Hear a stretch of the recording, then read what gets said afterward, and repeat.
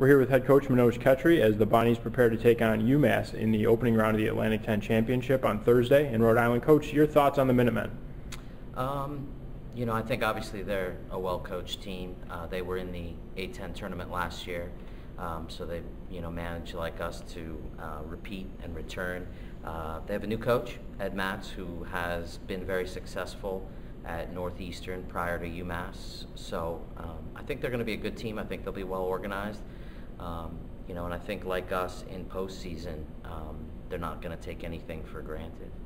Coach, you mentioned before that UMass is one of the teams that you haven't beaten yet in the Atlantic 10, and the senior class has a chance to beat every team in the Atlantic 10 at least once. Talk a little bit about what the senior class has meant to the program and what we can expect to see going into the Atlantic 10 Championship this year.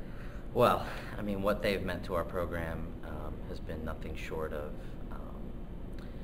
just really important. These kids came to Bonaventure on faith. We hadn't been successful. They came in as freshmen. They played quite a bit, and in their 4 years, they've managed to make it to the A10 tournament 3 years in a row. They have an opportunity. We've only played UMass once. We played them in 2008, and because we changed formats in our scheduling from a 9-game to an 11-game back to a 9-game schedule, we've only played them once. We played them there at their place, and we lost in overtime. They remain the only team that this group has never beaten because we've only played them once.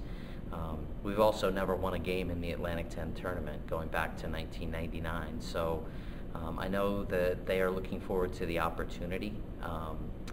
I know that they want to be able to leave here having accomplished a certain number of goals, and I think obviously winning on Thursday would go a long way to helping this group feel like they have achieved everything they wanted to achieve when they came here. Thanks.